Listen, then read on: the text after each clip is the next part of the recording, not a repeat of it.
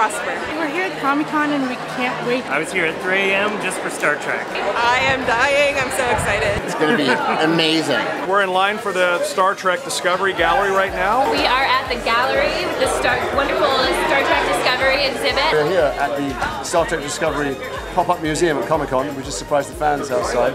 I don't know who's more surprised. I got a picture with the whole cast in the captain's chair. Wow. First Officer Michael Burnham, played by Sonequa Martin Green.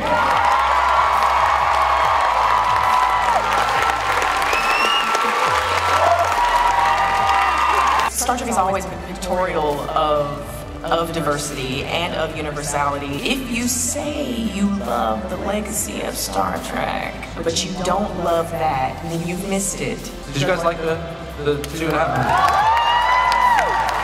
So you can tell from that it's a little bit larger than the original series in terms of scope and scale, but we are very consistent with our origins. I promise you that we passionately believe in what we're doing, and we passionately believe that we are trying to do something that is meaningful. I'm 6'8" in the show. I'm the tallest character in the show because I'm in this high-heeled position with no heel under there, so I'm balancing on the balls of my feet.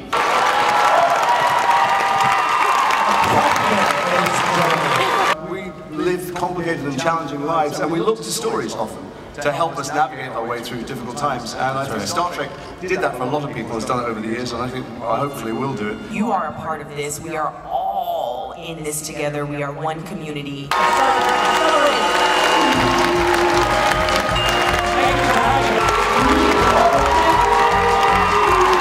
Thank you, everybody who turned up outside and made us feel so welcome. I hope you like the show.